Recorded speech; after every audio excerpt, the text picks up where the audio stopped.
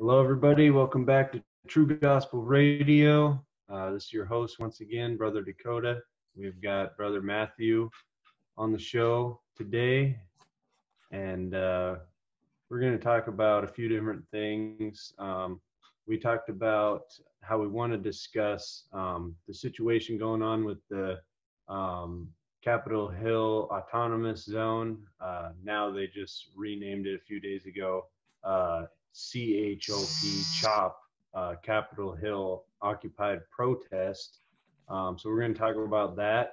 And then after we touch on that, we're going to talk about the state of the church right now, especially in America, how the church is very lukewarm, and there's not very much courage among believers in America as far as, stepping out and preaching the gospel. And the Bible says in Daniel chapter 11, though, that those who know God will be strong and do exploits. So anyways, we'll get into that later on. So why don't you introduce yourself, Brother Matthew? Yeah, my name is Brother Matthew. I'm a minister here with the Grace team in Seattle. We are a full gospel street preaching group, and we have recently been going into the CHAZ, the CHAZ, CHOP, whatever you want to call it, occupied zone. And, Dakota and I have been working together here with the Grace team for a few months now. We got other brothers on board, and this is a trying time in our country. We're going through economic, oppression with the COVID-19, racial tensions. The political climate is tense right now. But really the weakest thing of all, the weakest problem of all is the state of our church. It has no courage. It has no desire. There's no fire in the church. It's gone out. The lamp in the temple has gone out in the American church, and it's been out for years. But we're now seeing the result of it being out. See, we're able to get by with just lukewarm Christianity until things like this start happening. People are content to live without a spiritually healthy church until we start seeing the breakdown of society. And that is what we're seeing right now with the CHAZ zone, is the complete breakdown of civil society. We've recently gone into this zone many times now, and I can tell you from personal experience going in and preaching to these people firsthand, it's like the Lost Boys from Peter Pan. These people have no direction. They don't know where they're going. They weren't raised in the church, many of them. Many of them have never heard the gospel.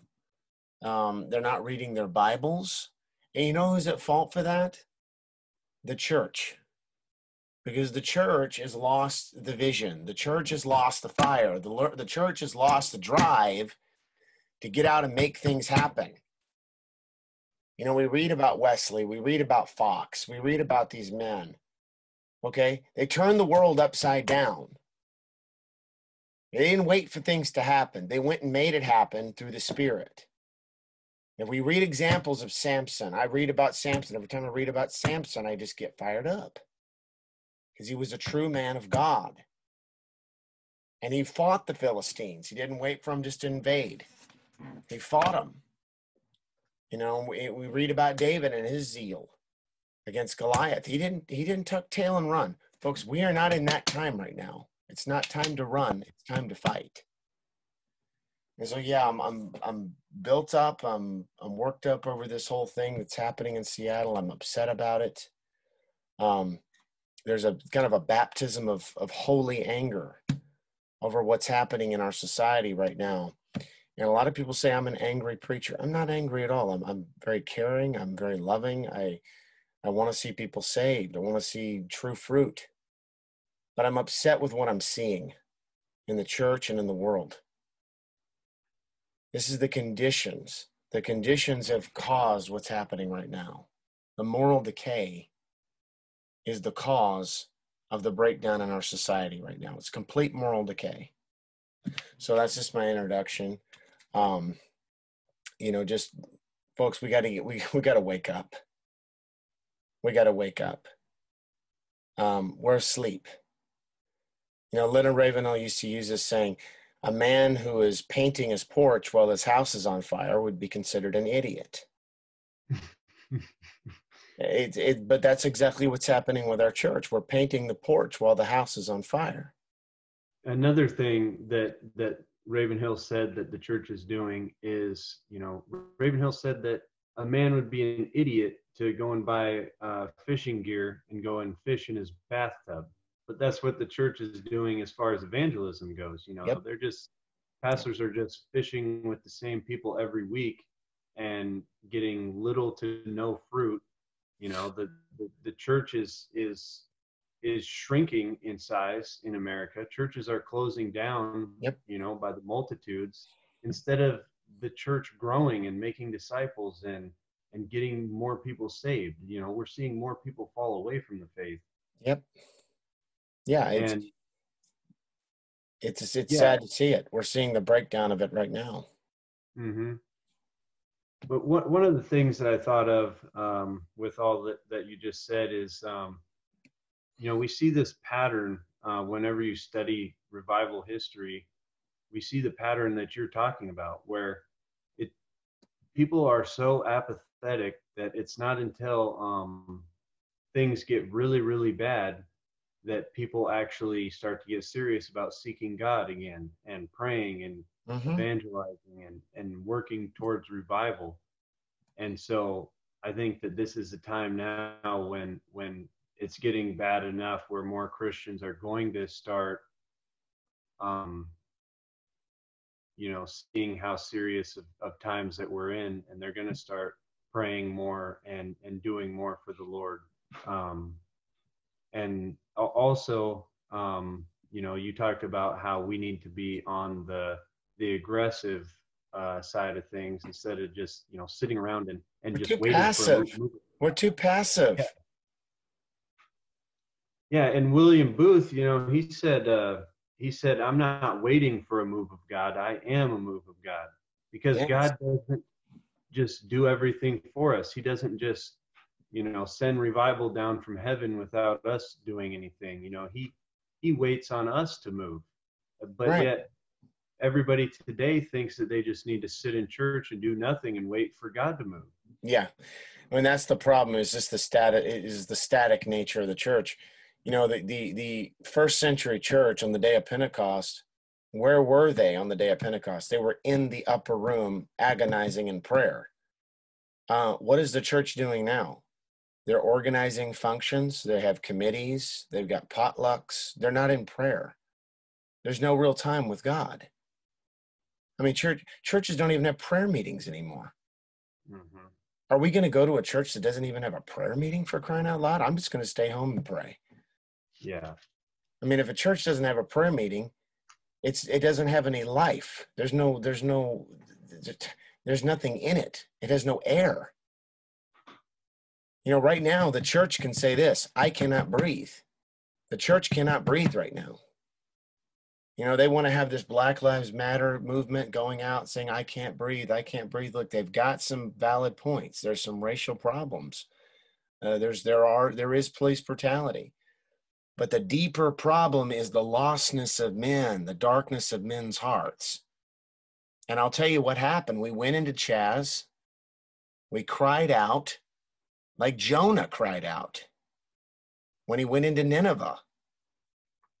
He went out and cried mightily into that city that they would repent of their sins. He didn't go to pat them on the back. I mean, he didn't even want to do it. It wasn't like Jonah was gearing up for this message. It wasn't something he wanted to do. In fact, of course, we know the story. He got swallowed by the great fish, and finally he had to go. He got the message. And that's what we did. We went and cried mightily into that place. And, they did not receive it. And they ended up choking me and attacking me And then yesterday when we went out there, this is just yesterday, the 20th of June, the guy hit me, pepper sprayed me. They locked me down. They tried to put me in a car and kidnap me, brother. Yeah, I know. They tried to put me in a car, an organ-plated car, and to kidnap me. I mean, this is what we're dealing with. This is not Play-Doh. These people are out to kill. Mm-hmm. I mean, this is the hour that we are living in. When Jesus said to the Pharisees, he said, you know, you understand, or he said to all the people, he said, you understand the face of the sky. You can see the sky when it's red, tomorrow it'll be fair weather and back and forth, but you don't understand this time. You don't understand the times. And that's it. That's my message to the church. You don't understand the times we're living in. I'm speaking to the religious people. You don't understand the times that we're living in because you're not seeing it. You're concealed behind your little four walls of your church and you're not seeing the big picture here. Wesley used to say, the world is my sanctuary. Yeah. The world is my sanctuary. Okay, the word of God is not bound. Like Paul said in 2 Thessalonians, I believe he said. The word of God is not bound. We're not going to keep it bound behind some pulpit, some dead minister in some church somewhere collecting thousands of dollars a month in tithe. I'm done with it. We're going to go to the lost like William Booth, because that's what this nation needs. We need a revival of the lostness of men. We need an understanding of the lostness of men and the courage to cry to them in this last day. If there's one thing we need a revelation. Let me say that one more time. We need a revelation of the lostness of man and the courage to cry out to them the message of salvation. And if people see that, they're going to be inspired, because there's nothing in church right now that inspires people. Nothing. I'm not inspired. I'm not inspired by it, their messages.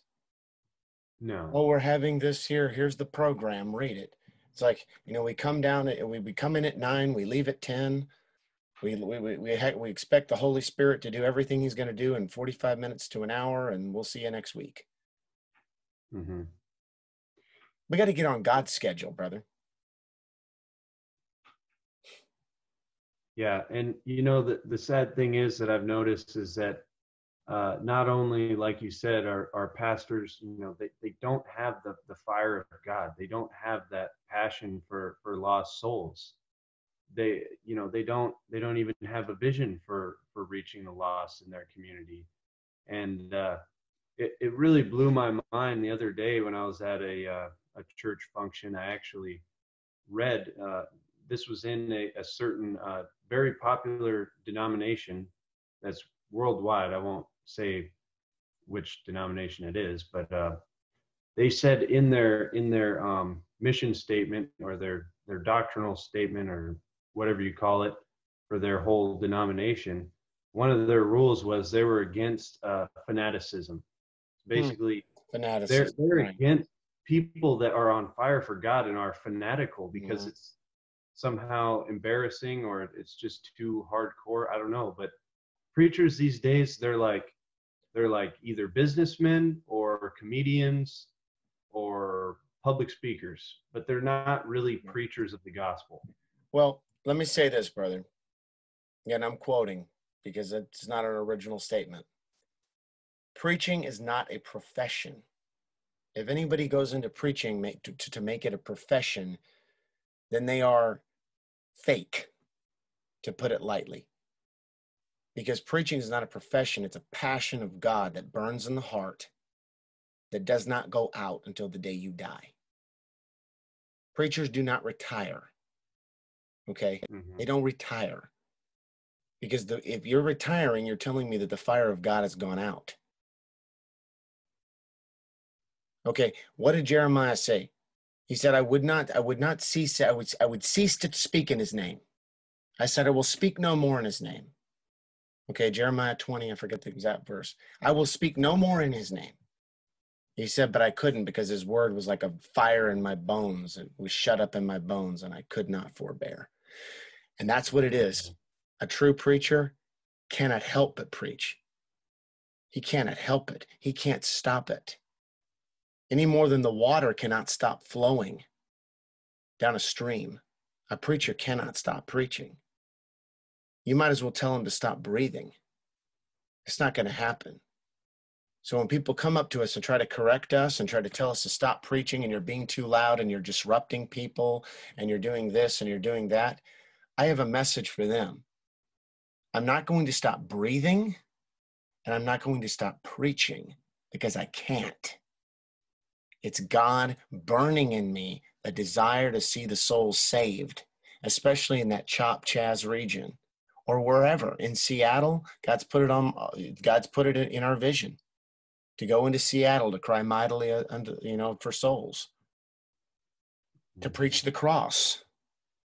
Okay, so don't try to come at us and try to tell us to stop, because it's just a waste of time. Exactly. We're never going to listen. I'm not going to listen to that. Yeah. Tell God to tell us to stop. Mm-hmm. See what he says. Yeah, and that's what the Bible says. You know, Jesus told us in Mark 16:15, go into all the world and preach the gospel. He that believeth and is baptized shall be saved. He that believeth not shall be damned. And he also said most people don't know this, but you know, the Great Commission is stated a little bit differently in Luke.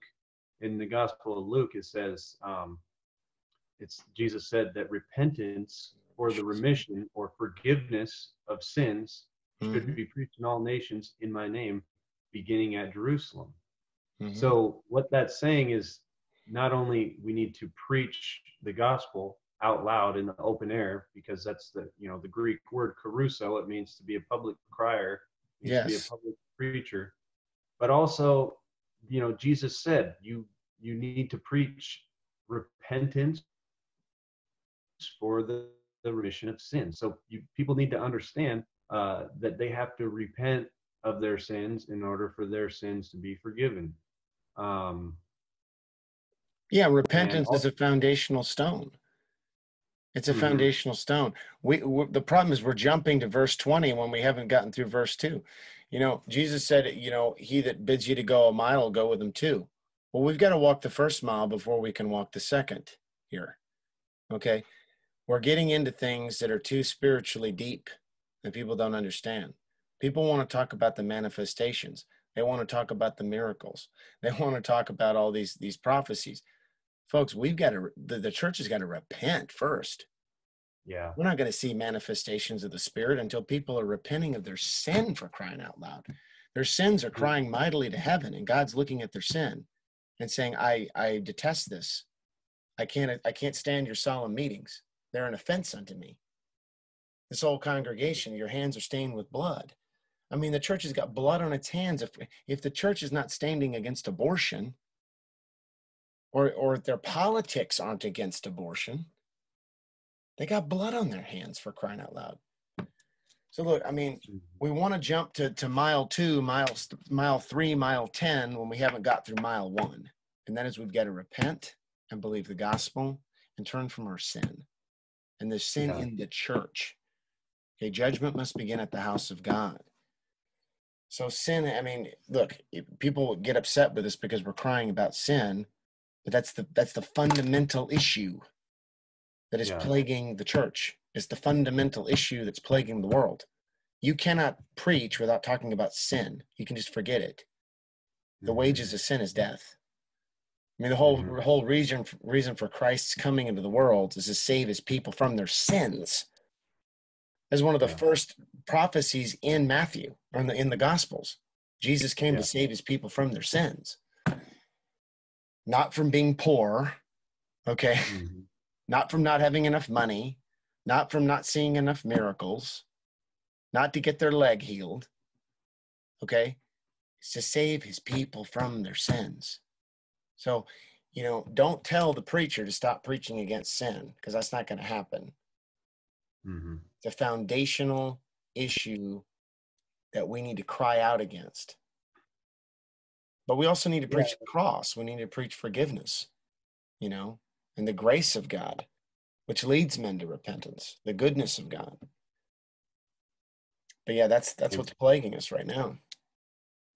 Yeah, and I think that's why the church is in such a lukewarm state, is because we've skipped, most of the church has skipped that first fundamental foundational thing. That's until a person has truly repented of their sins, they haven't even been born again and entered into the No, kingdom. they're not even born again. It says in Hebrews 6:1, let us go on unto perfection, unto the deeper things of God that talks about in verse 2, not laying again the foundation of repentance from dead works and of faith toward God. That's the foundation. And back like in the early Methodist movement with John Wesley, one of the reasons why it was such a powerful movement is because they made sure that everyone who came into their church, with all the churches that they planted all over the place, their movement grew into a really big movement. Tons of souls got saved. Thousands, I think even hundreds of thousands of people got saved.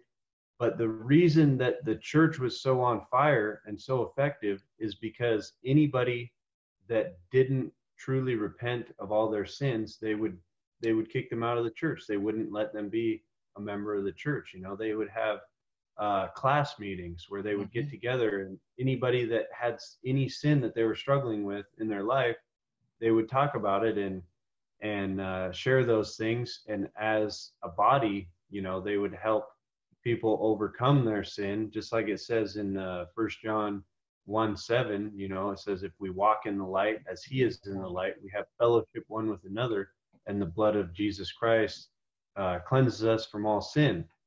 And so because pastors these days, they don't have the backbone to preach against sin and to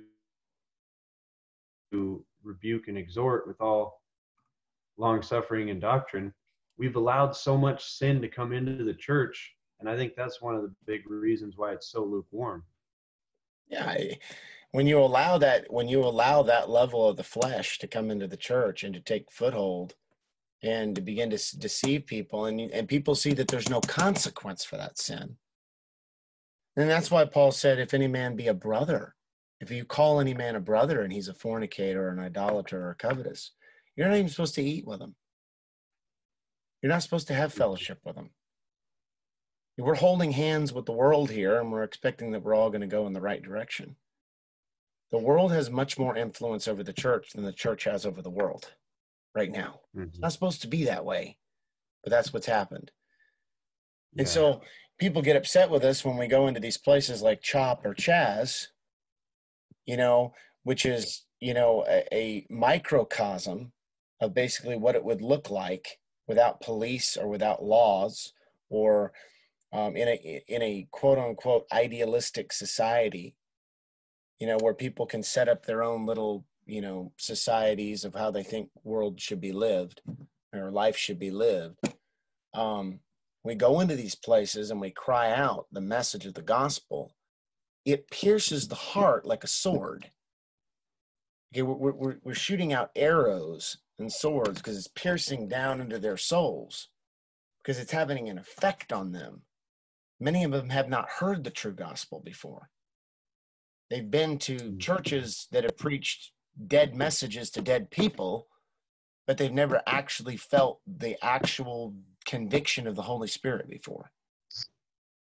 So when you go in to actually preach with the fire of God and you're under the anointing of the Holy Spirit, the arrows of God, the arrows of God's word will pierce the heart. A sword will pierce through your heart, and you will feel convicted, and you will do one of two things. You'll either get super angry, super violent, and super mad, like we've been seeing, or you will repent. We're not seeing the repentance, we're seeing the anger, and we're seeing the violence. But you know what? All the early apostles saw it. Okay. Paul received 40 lashes 5 times, 39 5 times. Oh, but we're not supposed to go through any of that. Yeah. We need to be tame. We need to be calm. We need to calm down. Right. The world's on fire and going to hell, but we need to be silent and calm and just ride on our little merry way. Forget it. I mean, I don't understand the church. What are they talking about? Yeah. The world's literally going to hell, and they're talking about let's have a potluck and a pizza party Yeah. and a Or dessert they're talking fellowship. about the Seahawks. Or the Seahawks. Or they're talking about what? Folks, so we're in a dire. I'm worked up. Yeah. We're gonna cry out while we still got breath in our lungs. Amen.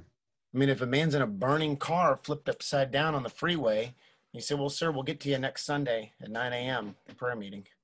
We'll get you out of there. You know, we'll pray you out." You're gonna go and rip the door off of that car to get that man out.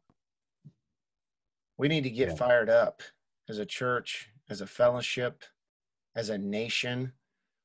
My people who are called by my name shall humble themselves and pray and seek my face and turn from their evil ways, their wicked, evil ways. I will hear from heaven and forgive their sin and heal their land. This land is broken right now. It needs to be healed. Mm-hmm. And if you're not watching the news, and if you're hid away in some corner somewhere and this is all you ever watch and you haven't heard about what's happening in Seattle right now, it's really every man for himself. There are no police. There's no law enforcement. There are no EMT. There's no medics. There's no doctors. There's no social services. Everyone basically fends for themselves inside of CHAZ. They had a man last night that was killed, and while he was bleeding to death, the EMTs wouldn't actually go in and get him. He actually bled to death. Wow. Because there was no services to rescue him.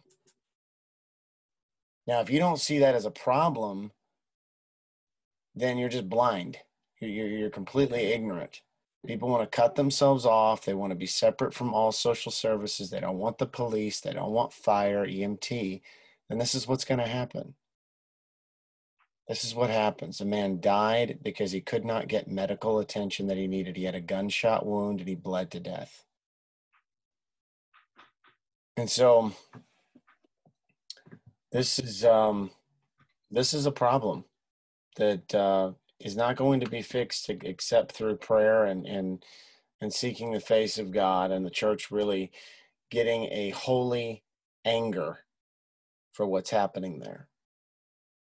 The church is just not upset enough at what's happened. They're holding hands with these people. Mm-hmm. That's what infuriates me. Is the church groups that are in there holding their hands and waving their homosexual flags and the BLM signs, but they're not confronting the issue. They're not confronting what's happened. And so I'm very upset. I'm upset about what's happened. I'm not going to hide it. Yeah. I'm going to stand up and cry mightily against it. Mm-hmm. What were some of the things you saw there, brother?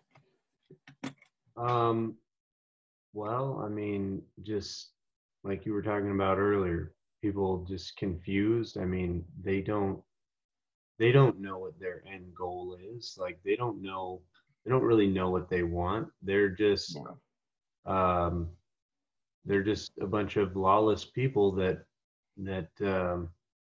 you know, they want to defund the police, and they don't want any law and order, but it's going to end up just being a disaster like it already is. Well, you know, and another thing I wanted to point out was that this might surprise you, because you might think that I'm of a different opinion than this. Like I'm just totally against these people and I think these people are the filth of the earth or something. I don't think that at all. Mm-hmm. My original view of these people when I came in was actually, at first, I was actually surprised when I came into CHAZ. I thought it was going to be like something out of, you know, some military war zone. You're going to go into this place and it's going to be like all these people that are zombies or something. They're just heartless people. that, eat human flesh or something out of Liberia or something, child soldiers or something. I mean, that's not what this is at all. These people are actually deceived. They're deceived by the liberal ideology that they've grown up with in the public schools. They're deceived by the socialism, by this George Soros funded movement. They're deceived by this Antifa leadership into thinking they can build these utopian societies where everything's basically free. You don't have to really work. Everything's provided for. You can grow your own food right out of the ground. So they're tearing up the ball fields and they're, putting their farms down. And these people are just, they're misguided and they're deceived. But deep down, like for example, when I got pepper sprayed yesterday, a man came up and pepper sprayed me in the face for preaching the word right there in CHAZ. There were a group of people that came. They weren't really medical professionals or anything. They're kind of wannabes. These people are wannabes. They didn't make it through medical school. They didn't make it to be an EMT. They never became police officers now, but they've been the security guard for a few years. So now they're the cop. And this guy didn't make it through his school training, but he's now the medical professional of CHAZ. It's like these people they want to be something that they're not. They're trying to project that. And so you have these people that are medical professionals, quote unquote, that are helping me. They're putting the stuff in my eyes to get the pepper out. And, they're trying to help me, even though they disagree with me. So, I saw the heart of the people, some of these people. Deep down, there's a real heart for wanting to help people. But this is not the way to do it. It's the problem. This is not the way it's done. It's done through order, law and order, through discipline. There's a lack of discipline, see. They want the fruits, but they don't want the work that goes into it. They think everything should just be free. They want the socialism society, but no socialist society ultimately works. It collapses. Yeah. We've seen that all over the globe. I mean, look what happened to the Soviet Union. If it was such a good system, it'd be around today. But it's not a good system because socialism ultimately becomes authoritarianism. And you see that places like North Korea is a perfect example where basically the government becomes God because it provides all the services. So now God is pushed out of the whole picture. So people want to build a life without God. They want to build a life without God. And what happens is in the end is moral decay. And corruption and chaos ensues because without law and order, there's going to be chaos. And that's what we saw all over CHAZ.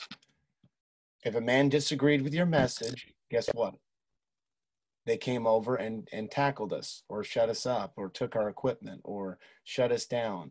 If some reporter said something they disagreed with, they just hog-tied him and pulled him out. So there is no freedom of expression. It's censorship. That's what's happening in China right now. So, I mean, look, folks, if you want to go back to China, you can go back to China, but we're not China. We're the United States. Land of the free, home of the brave. We can speak. We got a voice. So this CHAZ is not the United States. It's not a model of our country. So that's what I saw. That's what I saw. People have made a lot about the guns. Oh, the people have got guns. They've got lots of guns. Well, yeah, people got guns. A lot of people in a lot of southern states carry guns. And guns are big in the South. I'm a big proponent of the Second Amendment. I've got no problem with people carrying guns. Okay? But a lot of these people probably don't have very much weapons training. Okay?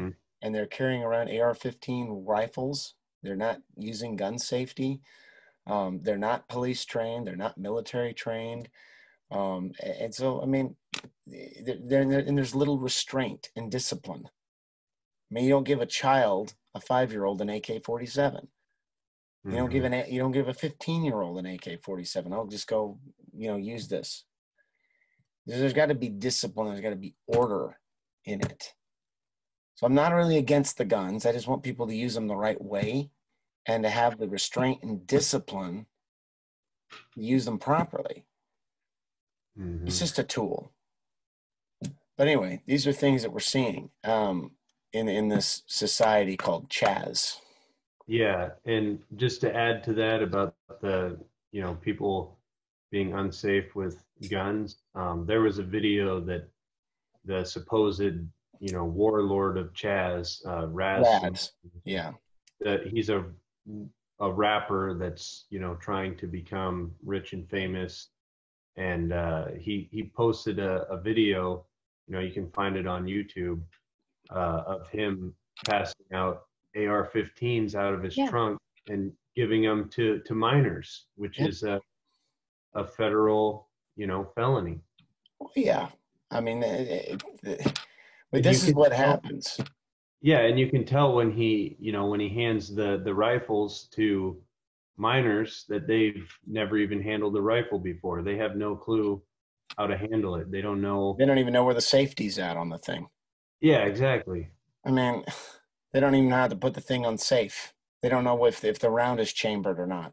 Mm-hmm. I mean, these are things that if you never handled an AR-15, it's good to know. Yeah. You don't, like, for example, you don't walk around with a round chambered. Mm-hmm. I mean, you almost never do that, especially in peacetime or in a security situation. People don't know that. They'll just chamber a round. They'll walk around with a chambered round, the thing on fire, ready to go. Well, what happens when you bump that trigger? I mean, these are just disasters waiting to happen. I'm just saying, especially when you're handing out these kinds of weapons, this kind of firepower to minors. It's a big concern. So I'm not against the guns. I want them to be used properly. But like it says, people want to be cops. They hate the cops. They hate the law enforcement. But it's ironic to me that they kick all the cops out, and then everybody wants to play cop. I mean, imagine that. They kick all the cops out, and then you got people that want to play cop. They want to have the batons, the pepper spray, use it on who they want. You have a rifle, only certain people can have the rifle. I mean, so it's just like, get rid of the police, but then we're going to become the police. Yeah. So it's all irony. It's just like, oh, get rid of these barriers. Get rid of these barriers. And get rid of your riot gear. We don't take off your riot gear. We don't see no riot here. Take off your riot gear. Yeah, but then when they leave, then they throw on their vests and they put on their helmets, and it's like all the irony. And then let's get rid of all the barricades around the 3rd precinct here on 11th, and then right when they move out, let's throw in our barricades. Let's put up our barricades. Let's stop all. Let's start putting up checkpoints. Look, we don't look. Everyone's against checkpoints. Another thing that I'd like to bring up too is last week on Saturday when you and I were there preaching the gospel, and also Brother David. The videos and the pictures of you being persecuted went viral, of them putting you in chokeholds. And it totally made this whole Black Lives Matter movement just look completely hypocritical, because they ended up doing basically the same thing to you as, what happened to George Floyd, saying, I can't breathe. And there was one point when you were being choked by a black man from behind, a rear naked choke, just having the crap choked out of you, and you were saying, I can't breathe. Yeah. I wanted to point out the hypocrisy there when that was happening. Oh, it's absolute hypocrisy. I'm not coming down hard on BLM. I don't agree with it. They have some points that they've brought up that need to be addressed. The police brutalities, I mean, it's without a doubt there's an issue there. I don't know if it's necessarily systemic. I think it's just, a few racists intermingled within the departments. I don't think it's a real deep problem. I think it's a couple bad actors in there. So I'm not going to come hard on BLM. I will come down hard on Antifa, though, because I think Antifa is the one that's really hijacked this. They're bringing up some good points. You had that Luis Marquez coming up from Portland. He's instigating a lot of this. He's the leadership of the Portland Antifa. He was the guy that actually had me in that arm bar. Oh. And was putting what happened in that video. A lot of people did not see it. They said, well, it didn't look like he was choking you. What was happening was he was putting his forearm into my neck. A lot of people cannot see that in the video. He had his forearm up into my neck, okay, and was pushing up against it, and he didn't want people to see it. And that's why I cried out, "You're choking me." Okay. So a lot of people, these people are very deceptive. They know how to hide from the cameras. They try to get, past the cameras. They don't want people to see what they're doing. That's why they told everybody, don't film. Nobody film. Turn your cameras off. The other day I saw the guys, they grabbed the phone right out of his hand and they stomped it on the ground, just crushed his phone, smashed it. Because they said, we don't want anybody filming in here. No one's going to film. Because look, they want to hide their sins. They're trying to hide their sins like Sodom. But it's not going to work. You're not going to hide it. It's going to get out. Mm-hmm. You can only hide for so long. Be sure your sin will find you out. There's a spiritual undertone there that I'm bringing out. But folks, this is a message. I mean, to these people, these of Antifa, this is not going to work. This is not going to work. But here the thing is, they think it will, and they're gathering followers, and this thing has grown, and it's something to be concerned about. And if we sit by and act like it's not a big deal, we're kidding ourselves. Mm-hmm. It is a big deal. They don't want any government. They don't want any police. ACAB, all cops are bad. Actually, B is something else, but I'm not going to say it on here. Mm-hmm. All cops are bad. What I found ironic is when I'm in there preaching the word to them, you know what they're saying? Somebody get the police. Somebody get the police. We want to get the police and get them out of here. Remember I'm saying that? Yeah. Well, somebody get the police and get this guy out of here. Well, somebody get the police and shut this guy up. That made me laugh. Mm-hmm. You don't want the police until you want to get rid of somebody you don't like. Yeah. And that disagrees with you. And now you want the police to come in, like the Gestapo, and haul you away. Mm-hmm. The whole thing, brother, the whole system is flawed to the core. Mm-hmm. It almost makes me laugh if it wasn't a serious thing that's happening in our society. I don't want to laugh at people's calamity. I think that that's reserved for God. God laughs at their calamity. I don't want to laugh at their calamity. I feel broken for them. I'm hurting for them. I want to help them. The only way to help them is to go in under the anointing of the Holy Spirit and preach the cross. That's the only thing, is to go under the anointing of the Spirit and preach the cross to their souls, that they might repent. That's their only hope. And that's the thing, is when you look at revival history, like we were talking about earlier, that's the only thing that changes society for the better, is when revival comes and when massive amounts of people give their lives to the Lord and repent and get saved, because that's the only thing that will change people's hearts. And you see in history, whenever there was big revivals and lots of people got saved, it changed the very fabric of society. The economy would get better because people would. The bars would close. The nightclubs would close. Exactly. The whole moral climate changed. Mm-hmm. That's a real revival. Yeah. It's the only solution. A real revival, sin goes out of business. Mm-hmm. We're not seeing that yet. No. But in a real revival, people have a deep conviction of sin. A deep conviction of sin. And that can only come through the Holy Spirit. Man cannot bring that conviction. I'm not going to be able to bring the conviction to those people. But under the anointing of the Spirit, God can use me as a vessel, use you as a vessel, use David as a vessel, use Max, use Ryan if he comes with us, to cry out to these people. God can use us as a vessel. He's not looking for better machinery. He's looking for men who will stand in the gap, make up the hedge. What did he say there in Ezekiel 22:30? He said, I looked for a man. I sought for a man who would stand in the gap, make up the hedge. But I couldn't find one. And God's looking in this day for people that are going to stand up and go and speak unto the people, like he said to Peter and John and the apostles. He said, go and stand and speak in the temple all the words of this life. And if we don't get people like that, we're not going to see the changes, because he's looking for men right now. Yeah. And women. I'm not being sexist. I'm looking for women too.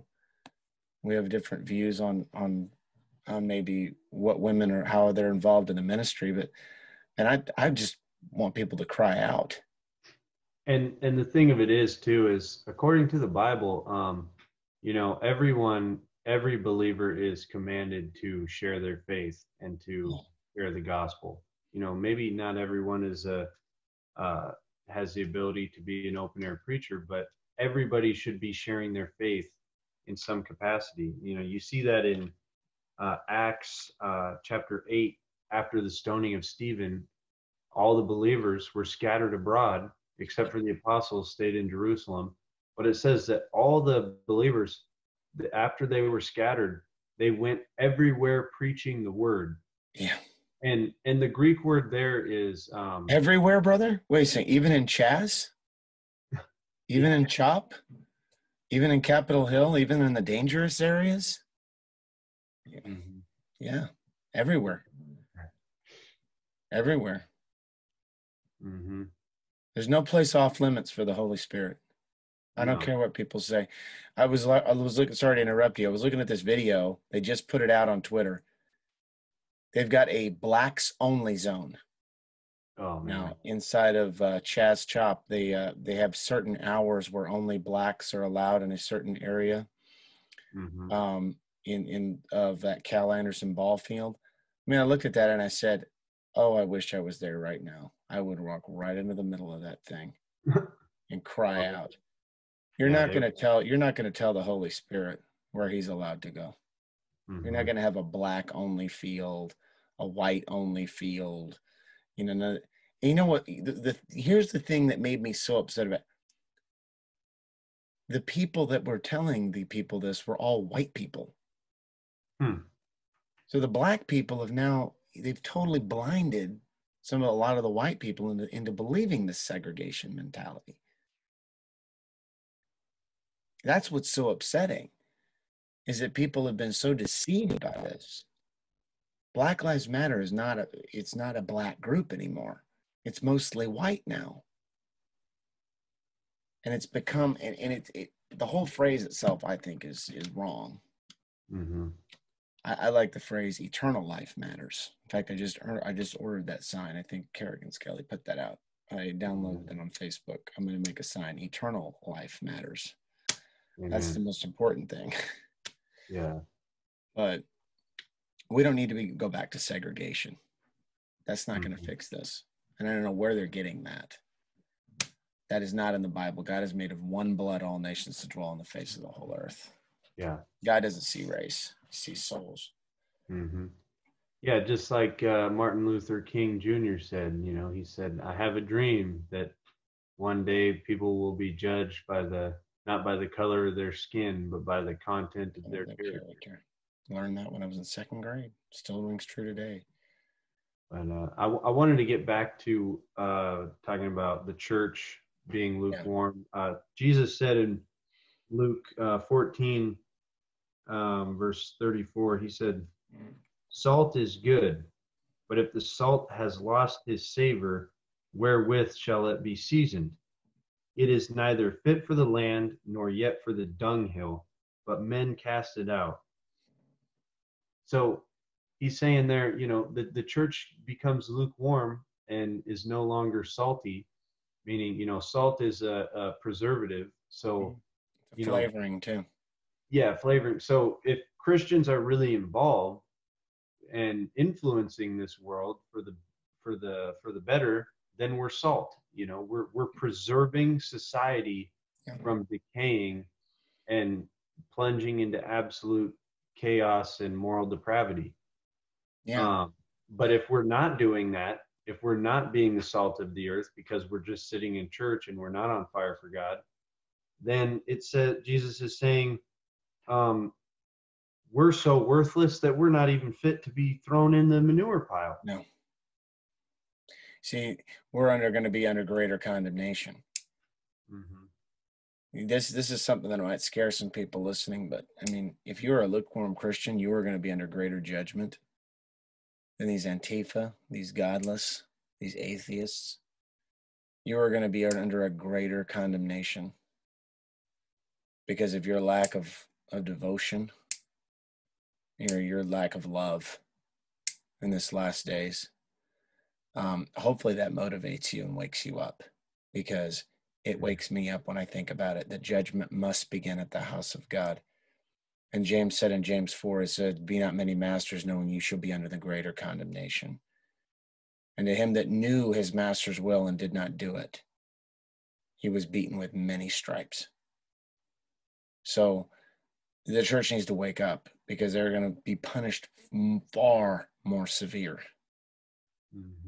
than these Antifa and these anarchists, these God haters, many of them, not all of them, but a lot of them. Another problem, Dakota, I'm going to point out, this is something Ravenhill used to always say that I've just thought about and meditated on, is that the church, the world could never live with the church, with the first century church. They couldn't live with them. They had to get rid of them. They had to feed them to lions. They could not tolerate the first century church. See, right now the world is no problem living with the church, because the church doesn't convict them. Their life doesn't convict them. Their ministries don't convict them. Their holiness doesn't convict them. But you see, men of the first century, they gave themselves to Christ and lived holy and lived righteously and walked the world in white. They lived such holy, reverent, righteous, pure lives, and they rebuked with all authority. The church had to get rid of them.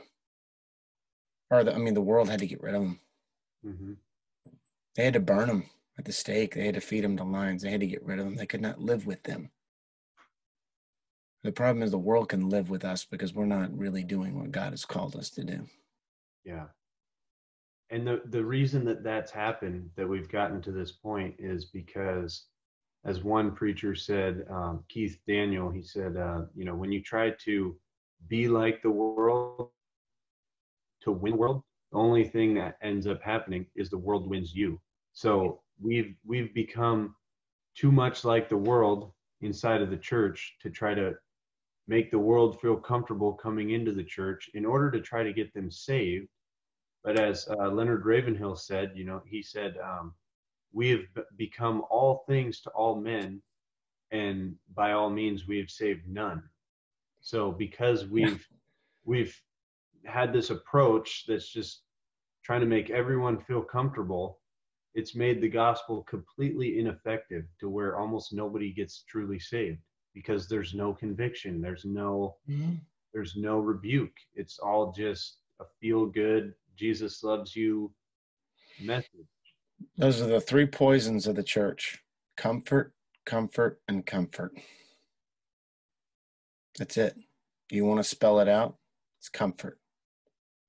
People are too comfortable. They're too comfortable in their life. They're too comfortable in their ministries. They're too comfortable with their success. They're too comfortable with the money they're making. They're too comfortable in their families. They're just too comfortable. Okay, and that's why people don't preach, because it's not comfortable to preach. I don't care what people say. It is not comfortable to open air preach. There's nothing comfortable about it, because you don't rely on the flesh. There's no comfort in it. It's tiring. It's taxing on your body. People come against you. People try to hurt you. People criticize you. It's not the contradiction of sinners. It's the criticism of saints. That's what hurts. Mm-hmm. And you get that more than you get the contradiction of sinners. Mm-hmm. But there's absolutely nothing comfortable about declaring the word of God, except the comfort of the scriptures and the Holy Spirit. That's all. You don't get the comfort of the flesh.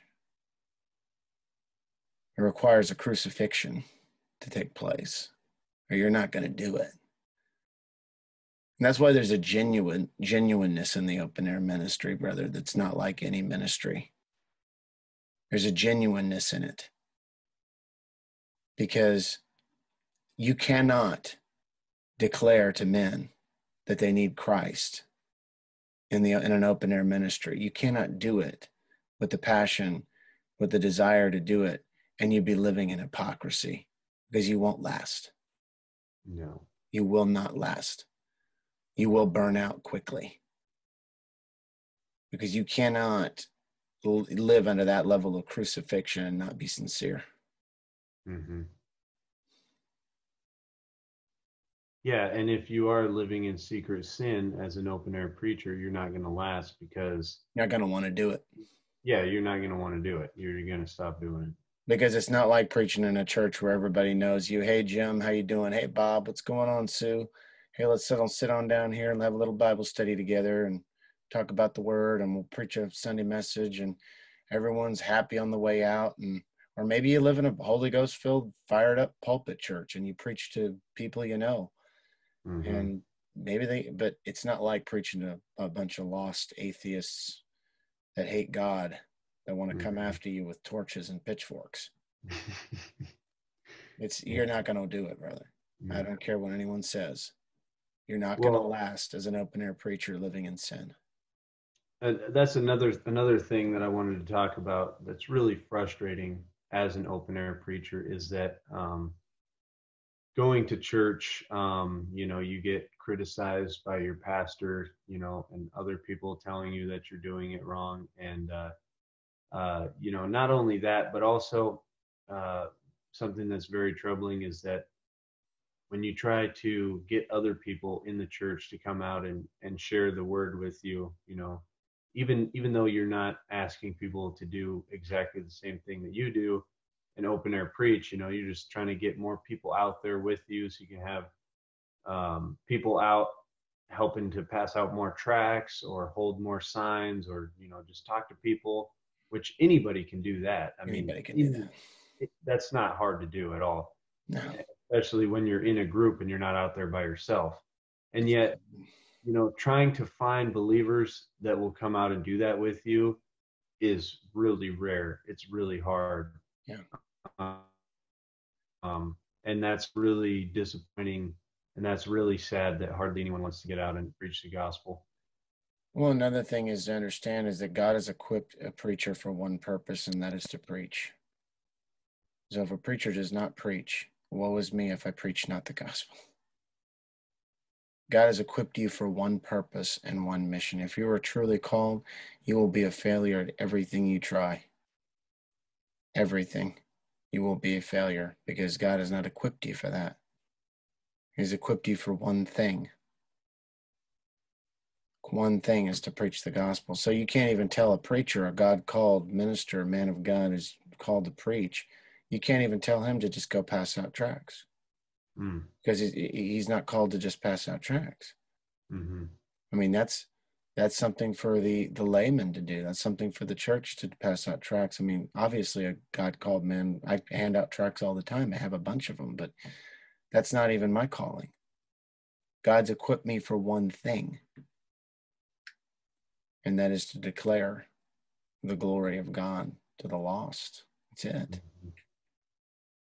And someday I'll be full-time in that. I'm not there yet. But by the grace of God, he will lead me in that, because that's the only thing he's equipped me for. And when a true man of God will understand that, a true God-called minister who's been called by God when I would like I was when I was 21, to declare the lost, because I got a vision of the lost. When a man died in my military unit, God gave me a vision of a lost man in hell. Wow.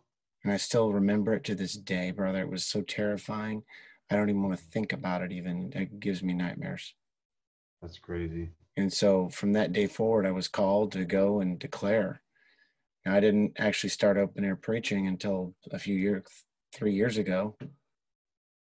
God had to give me that meeting to meet Jesse Morrell and get into the street ministry, and then Adam LaCroix helped me down in Florida. But look, God has been equipping me since I submitted to him 3 years ago to do this.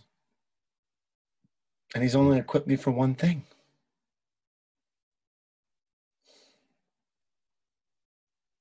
Amen. So,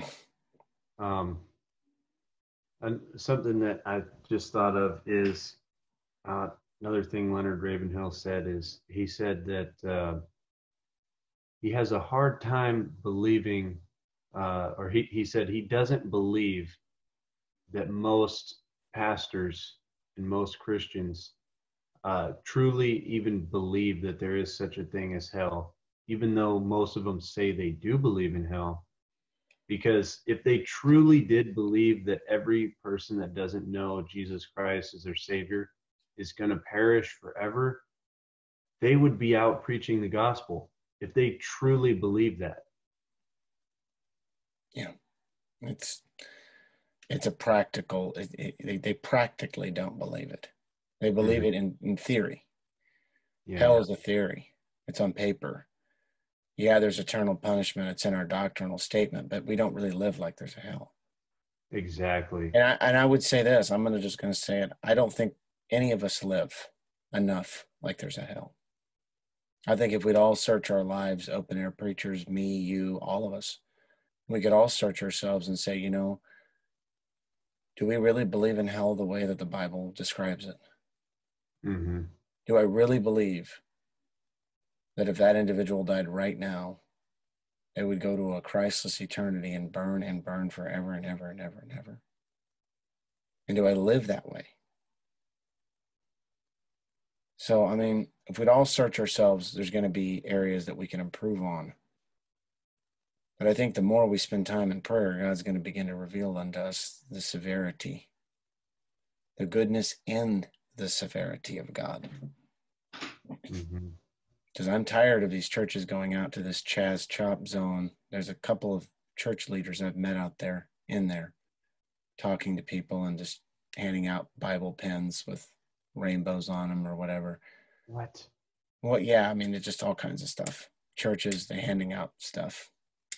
But that's not going to change the world any more than you're going to melt an iceberg with a match.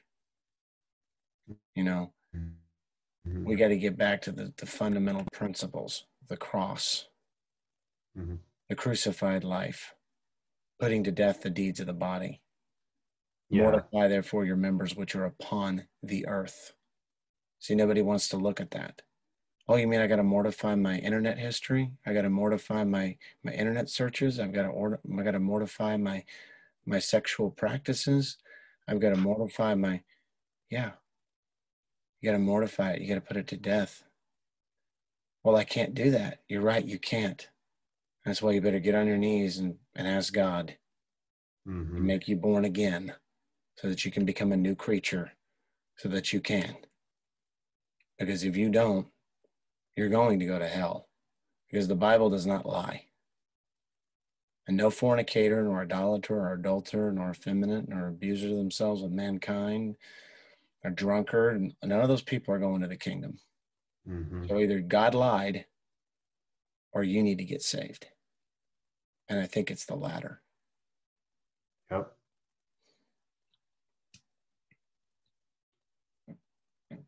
Well, brother, I think we should wrap this up. We covered a lot.